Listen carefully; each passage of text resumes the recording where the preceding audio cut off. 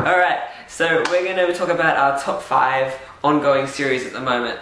These are series that are being released usually monthly or bi-weekly if they're Marvel. We're just going to talk about our top 5. So we'll go 5, 5, 4, 4. Start with Zach. Okay, so my number 5 is Superman Unchained. Written by Scott Snyder, who is a brilliant writer. And also drawn by Jim Lee, who's my favorite artist. Everything about this comic encapsulates everything that Superman is.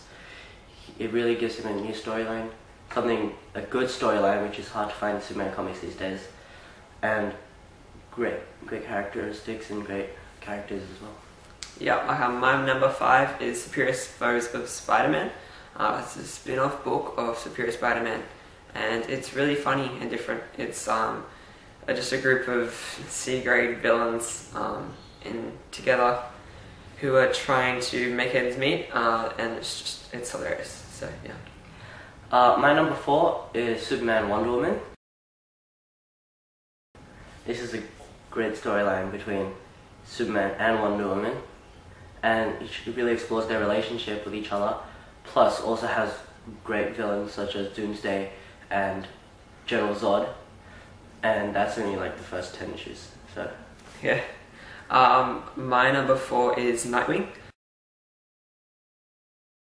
Written by Carl Higgins, and I'm crying on the inside as it finishes. I've loved it. It's just a story about a kid, not a kid anymore, who was a sidekick who's trying to find his own place in the world and trying to get his own identity.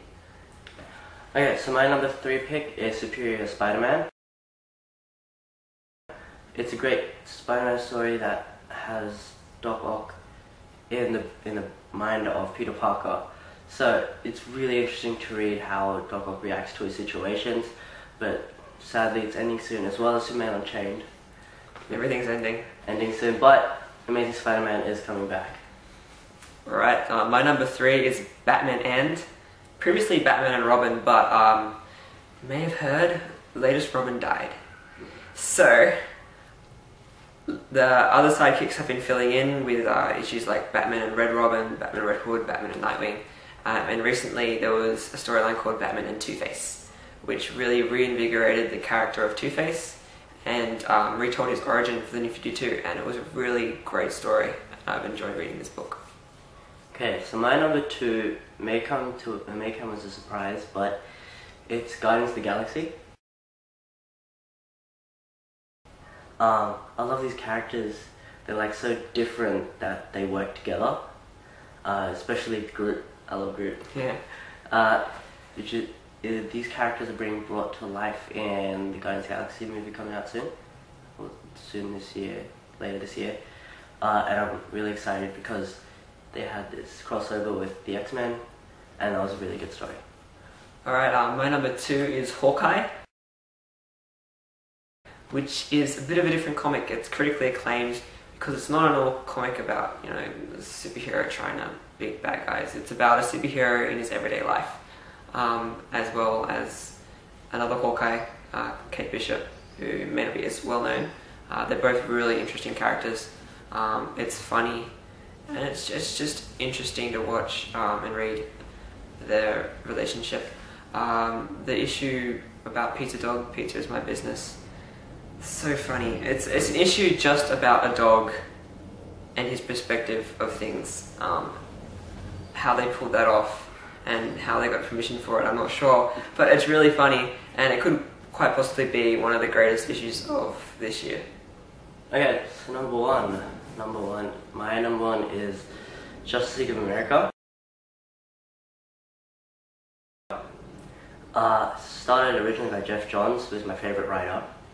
He's not currently working on it now, but it is a tie-in to Forever Evil. One of the best tie-ins to Forever Evil.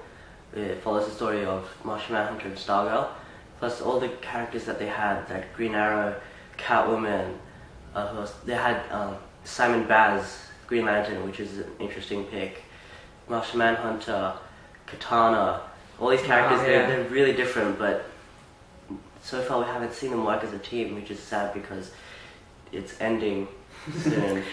But some of them are returning for Justice League United, so I might pick that one up. Yeah, I'm just really sad to see this one end.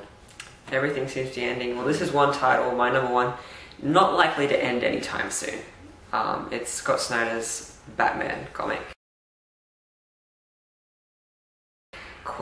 It is the biggest selling comic around. It gets the highest sells, and there's a reason for that. It's just really good. It portrays Batman in a really interesting way. Currently telling his origin in 0 Year, which is a really, I'd say, strange take on his origin, but worth reading and interesting. It's weird, but you want to know what happens. So it's really good. I love Greg Capullo's art. It really makes the pages stand out to me, and it's the issue I look forward to every week. So this is just our opinion. Hopefully you have your own that you will share with us in the comments below.